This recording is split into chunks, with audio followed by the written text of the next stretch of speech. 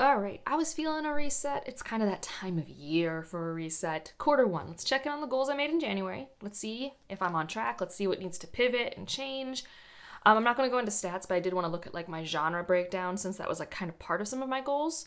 And then I want to look through some of the quarter one releases and which ones I don't think I'm going to be reading, which ones I might read, and which ones I still have left to read. Just kind of like, I don't know. It just seems like a fun little reset of everything, checking in, seeing how I'm doing, especially since this is just a really weird reading year for me. So I believe I said 100 to 120 books for the year, and I'm on track for that. I think I could be pushing myself a bit more, which leads me to like the second thing where I wanted to balance challenges and reading for fun a bit more. And I've done like one challenge this year where like I read a bunch of the Nebula shortlist books and let myself hard DNF. And I think I just need to be pushing myself a tiny bit more. Like I was over concerned that I was going to be doing more chore reading because that's what I ended up doing at the end of 2023. And I really haven't been doing that, which is good. But it also means I have a book that's been on my currently reading list for like 2 months. And that stresses me out. It just stresses me out. I need to just like hunker down and put in the work and finish that book. Or decide I'm not reading it. One or the other. But like, I just think I need to challenge myself a smidge more. But in the spirit of those challenges, I have been better at doing what I wanted to do with Patreon because I wanted to put a lot more energy into that this year. And I feel like I am. We've had some live shows. I've been putting up more vlogs. We did end up doing our monthly reading sprints are always on the first Sunday. We always usually have maybe another one throughout the month, although this past couple months have been a little busy. But there's always one on the first Sunday, and I'm really happy with that. I really like that kind of stand-in spot. I'm really happy with how my last couple vlogs have turned out. I had like a spoiler vlog for the first book in the Terra Ignota. It's Too Like the Lightning. And I love that book. So it was really fun getting to like spoiler vlog, react to it, especially as a bunch of people were reading it. So that was super fun. They got the full vlog for the Nebula shortlist, and I enjoyed doing that because like I've kind of said before, vlogs for the main channel stress me out. I don't know why they stress me out. So doing it for a smaller audience for Patreon is like better for me and lets me scratch that like creative itch because I always like have FOMO. Like I want to be that vloggy girl. But like I just recognize that it doesn't bring me joy most of the time, so I'm like, I'm not that person. So that's going pretty well. So I think otherwise it's just more like I need to figure out how to get myself into the reading headspace more often because I find myself struggling to do that a little bit, and I'm trying not to push it too hard. So for example, Wednesdays were super busy for me this semester. And so when I come home, my brain is just like struggling to turn off, struggling to focus on something. So instead of forcing myself to read, I've been trying to do other things like maybe have a movie planned, or I'm trying to go to these new Zumba classes or something that doesn't need my brain to be all in, but I'm still like enjoying that time because currently it's not even like relaxing doing the nothing. I'm just like, my brain's on. And it's like, need to slow down because it's just been going all day. I'm sure you guys kind of can relate to that on those days where it's just like, you've been going and then you accomplished all your tasks, but you still can't get your brain to realize, okay, you're done now and now you can relax. Like getting to that state of relaxation on Wednesdays isn't happening. So, for example, in that case, I'm not trying to force myself to be able to read then. I'm just recognizing that's not always in the cards. And Thursdays and Fridays are like bigger reading opportunities for me. So I'm trying to take advantage of those and like starting my day off reading. I've definitely been able to incorporate more audiobooking. So that's been good. But this is more like my physical reading time is what I'm struggling with. Audiobooking time, pretty easy. Like after I film this, I'm going to go out and work in the yard and listen to an audiobook I'm excited about. Like that's pretty easy. But I'm kind of missing my like sink into a book in the blankets physical reading time, if that makes sense. All right, other things that I talked about that were more for physical and mental health.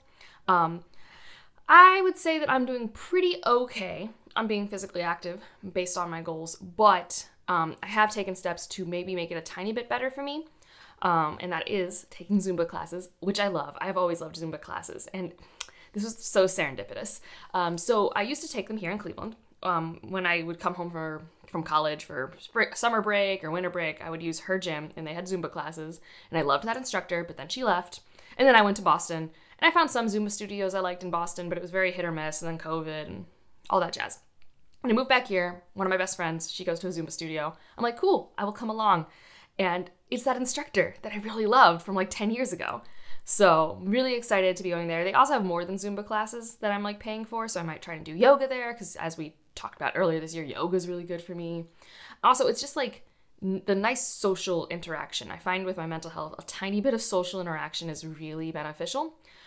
So that's been good. And then speaking of mental health, I haven't worked in that workbook, but I did find a therapist I like, and I have been using her, and it has been very helpful. So I'm going to call that big success. We are going towards something good there. I'm so glad she's a good fit. I'm so glad it works within our benefits package. So, yeah. And if you're not in the United States, it's just really hard to find doctors and caregivers in your benefits that work for you as well. So, yeah. So I think I'm doing generally well. Now, in terms back to the book goals, I wanted to be reading more science fiction this year and more horror and just like switching it up. And I did look. And for the most part, like still 10 of the things I read, I would consider just fantasy. And then 7 of them were science fiction, 3 were horror, 2 were some sort of romance. They were probably speculative romance, but like their genre placement in my head is romance. And then I had 1 other. Now, I think the science fiction and horror are pretty good. I should be trying to increase that horror number, I think. I just need to like watch more horror booktubers and stuff like that and figure out what might fit for me, because I do really enjoy reading horror. Like I truly do. It's a very unsettling time. It's always like, and it's fun for me because like I'm a newbie. So a lot of its tropes and conventions are new to me, which is exciting. I like new things. New things excite me. But the big elephant in the room is I really wanted to make sure I was still reading non-speculative things, even though I wasn't in my book club anymore. And I've read 1 nonfiction for Jess Owen's book club. So that means right now, I'm going to list 3 books that I might read in this next quarter that are non-speculative. And then when we go through the quarter 1 releases, I want to highlight some books that are non-speculative that came out this year that I might be interested in. And hopefully having those books on like the forefront of my mind, I will pick them up. Because like, I think I set it as just like read 6 to 8 in the year, which like isn't horrible, but like I'm really doing nothing. So I need to like pick that up a tiny bit. So those 3 books that are not new releases that I might get to. So the first one is just because like I have a copy of it. It keeps being recommended to me by people in my real life. And it's hard because sometimes I'll be recommended something in real life and I'll feel like, I don't think that's going to be for me. Like I know that's just like a super popular book and you're recommending me a thing you know about because it's a super popular book, but I just don't know if it'll be for me. But I have a copy because I was gifted it for Christmas and I might have a good time with it. And that's Lessons in Chemistry, which is, I believe, a historical fiction satire, women in STEM being wronged by misogyny, that sort of thing. And it could be cathartic. It could be funny. My mom laughed a lot while reading it. I just don't know if I'll be in the right headspace. I don't know if it'll be for me. 2 that I'm a little more excited about. One is one Ryan read and also Deshauna really likes. And I think it counts for this in spirit because for the most part, this is not shelved in a genre fiction location of the bookstore. And that's Shadow of the Wind, which is the start of a series, but I think a lot of people can read the first book as a standalone. Ryan really loved it. I think it's more historical fiction, again, with maybe some light magical realism elements. I don't remember what it's about. I think it's about a book that is disappearing, or maybe there's only 1 copy of it, and that's like the mystery. I'm basing this off the fact that it's always been really highly recommended, and Ryan read it, and it's one of the few books that like is this long. It's a pretty long book. And he read it within like weeks, which for him is like really fast, which means it's really engaging because he actually can read faster than me. It's just a matter of if he cares about a book enough to read it. And then the last one is one I've just been really curious about because it got a lot of good buzz last year. And this is Demon Copperhead, which is another biggin. But I've just been curious about it. I haven't read the book that it's sort of based off of or influenced by, but I don't think you have to, which I think is David Copperfield, I think. But this one's been really intriguing to me as well. So these are 3 non-speculative books that I may or may not get to in this next quarter. But I just figured, okay, I'm at the point where I'm not actually picking these things up, so I need to put some intentionality out in the world, and that's just not enough for its own video, so it's going in here. So now, into some quarter 1 releases. Let's start with the things that I do not plan to read, that I have seen some buzz about, that maybe I could have been convinced to read, but I'm just like, whatever. An Education in Malice. I haven't even read A Dowry of Blood, which is apparently the big favorite by this author, I think. I haven't seen a good review for this book, so I'm really not that interested in it. Map of the Other Lands, I have seen good reviews for, but nothing has really sparked my interest enough to be like, yes, I want to go back. I liked the Encyclopedia of Fairies, but I felt like I got what I got I felt like I got what I wanted from that story with those two characters and their interactions. Like, I had fun. And so I guess maybe it's not a never say never. I could see a scenario where I'm doing a challenge and it's on a list and I pick up the audiobook. Like, it's not going to be a trial if I have to read it. But in terms of my money, my time, I'm not in a challenge, I'm not picking it up. Similarly, Feybound, I really do want to try something by this author, but I feel like we might not be a good match, but if I'm going to try something, it's going to be The Final Strife. Feybound, I just think, doesn't have the tropes that I like, and it's leaning a bit on comfortable tropes. And I don't think there's anything wrong with having comfortable tropes or being predictable in your storytelling, but it's typically not what I go to fantasy for. And if I do go to fantasy for that, it has to be like my trope salad and stuff like that. I don't know anything about this book other than people were showing covers of it a lot, and this is City of Stardust. First of all, I just really dislike City of Blank fantasy book names. I've read plenty of them. Plenty of them are good. Looking at you, City of Brass. Looking at you, City of Stairs. But I still hate it as a naming convention. I cannot stand it. So that already kind of puts me off. And I don't think anyone's had anything to say about it, good or bad. I've heard nothing. So I'm probably not going to pick it up. And the last one's kind of sad, but like I also really wasn't looking for it. This is A Tempest of Tea by Hafsa Faizal. I really liked their young adult duology, We Hunt the Stars, or We Hunt the Flames, We Free the Stars. I really liked that. I thought that was really fun, a great version of what it is. I've not seen people who even like that duology like this book, and then it has that dreaded comp of, it's like Six of Crows, and I'm like, I haven't read Six of Crows. I know everyone's like, you should read Six of Crows, but like, it is so hyped, and it is such a weird comp, and what it normally means is heist and multi-POV, and I don't really like that except in very specific instances. So I really wasn't going to be reading this one anyways, and then it really has had very middling to bad reviews, so probably not. Now, my maybe category is probably the largest category, because I'm trying to make my yes category like, yes, I have plans for this. So some of these will be non-speculative books that I could see myself maybe grabbing for, and some of these are speculative. One that's on my radar because of Tammy at Tammy Tries to Read is The Emperor and the Endless Palace. So apparently this book has been marketed as fantasy romance, but it's not really a fantasy romance. And it has stakes. And I'm interested because it made Tammy emotional and had like a really strong pivot from like a good book to a amazing book by the end of it. I mean, I'm very curious about books that can do that for a reader, especially because Tammy is pickier than me. Tammy has a much pickier taste. Like a 3-star from Tammy is like a 4-star from me, sort of thing. So the fact that this became a 5-star for Tammy is like high praise. But I have seen middling reviews for this as well, so that's why it's like kind of on the maybe. I don't really know what it's about. Like I know it's going to have romantic elements because that's why it was marketed as a fantasy romance. But I also know that if you read genre romance, this does not fit the bill. So I'm curious about that. There is a new Kristen Hanna out. I've only read one Kristen Hanna, but I did adore it. That was The Great Alone is what I've read, and I really liked it. And this one's called The Women, and I believe it's based off Vietnam, the war in Vietnam specifically, which, like, I always get nervous because, like, I do think I'll like it, but I don't know if she's the person to tell that story, which is why this is very much a maybe. Like, I think I would like the book, but I almost would rather read this type of story from, like, a Vietnamese author, Vietnamese American author, and I have read books about that. Like, what's it called? It won the Pulitzer Prize, but I'm blanking on the name. I think I'll have a picture here. But that was a story about Vietnam that was woof. It was a time. Trigger warnings for graphic torture scenes. It was a time. But like, I do like Kristen Hanna's writing, so maybe could happen. Wandering Stars. I did not know this was out. I don't know what it's about, but it's by Tommy Orange. One of the few contemporary books that I own is by Tommy Orange, who is an Indigenous author who I really like how they write, how they bring communities together. So that one's pretty high on my list. Like I put it in maybe because I know nothing about it, other than it's an author I like. But like it's a high maybe. It's like ooh, I'm excited that I discovered that while preparing for this video. So yay.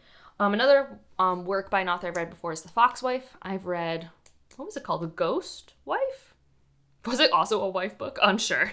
That one was based in Malaysia. I don't know where this one is based. And I think this is a tiny bit more speculative, but maybe more in the magical realism, folklore kind of vein.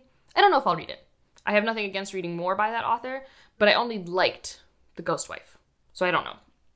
And then this one's random. This is a contemporary romance, and it's only on the maybe because it's literally in my living room right now. Like my friend took it out from the library, read it in a day, and gave it to me in case I wanted to read it. And that is When Grumpy Men Sunshine, which is just a fan fiction of Ted Lasso. Like yeah. I think the main female love interest is not Kylie, but like the grump is Roy. There is a Ted Lasso character, and like I mean I love Ted Lasso the show, so. We'll see if I end up picking it up. It's just a matter of like time. I have like no time ever, but it's literally in my living room right now. And it could happen because contemporary romances take me like no time to read and they're very fun. And I believe that came out in the first quarter because I'm trying to focus this on first quarter, if you notice, and that's wibbly wobbly because like I'm trusting Goodreads lists and Reddit and stuff like that. So who knows? Another low maybe, and I don't even know when I'll ever get to it, is House of Flame and Shadow.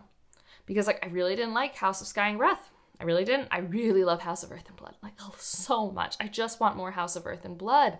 But apparently House of Flame and Shadow is not like House of Earth and Blood.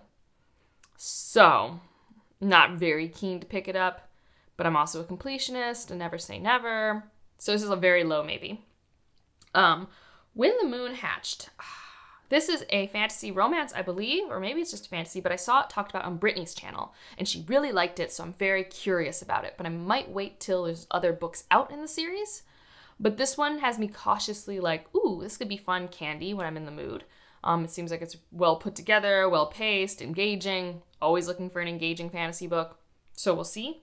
And then one that I think is non-speculative, and I saw it on Bethany's channel. I think recently she did a quarter one wrap-up, and this was one of her 6 stars of the year, so favorite of the year, and that is Come and Get It. I don't know too much about it, but again, in the spirit of I wanted to have more non-speculative books on my radar, this could be interesting.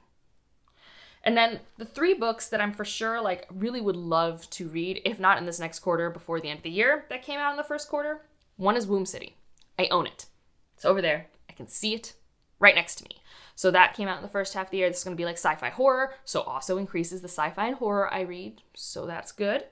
Warm Hands of Ghosts by Catherine Arden, which has all of the mixed reviews, but I have an arc of it, so I would like to read that. And then a nonfiction by an author I really like, Poverty by America. This is the same author who did Evicted, which I found unputdownable and sad and depressing. One of the reasons I like reading his nonfictions is I think he does a very good job in his writing of giving me the tools and the vocabulary to use when talking with other people about issues. So that's one of the reasons I want to read it. I don't necessarily know how much I'll learn, or if I'm just going to be in a rage fest, but I think it helps me find the vocabulary and syntax for how I can approach discussing these heavy, complex, I don't know, emotional topics. Like people get very emotional about, eviction and poverty and what they perceive about it versus what we actually know and all that. I think he's a good starting point and he does things in an engaging way. So I would like to pick that one up. So yeah, that's quarter one in a nutshell. I think I'm doing fairly good. I just need to challenge myself a bit more. But otherwise, I think nothing too bad has happened, and I think we're pivoting just a slight bit. It's like the frame is not quite level on the wall, so we're just twisting it a little, and I'm okay with that. That's a good place to be. How are your intentions, goals going for the first quarter? Do you not even care about that, which is totally fine. If you just want to leave an emoji to let me know you're here, put down a spring flower, because where I am right now, we're getting all the spring flowers, so it's a very seasonal video. And otherwise, like if you liked it, subscribe if you want to, and I'll see you in the next one. Bye.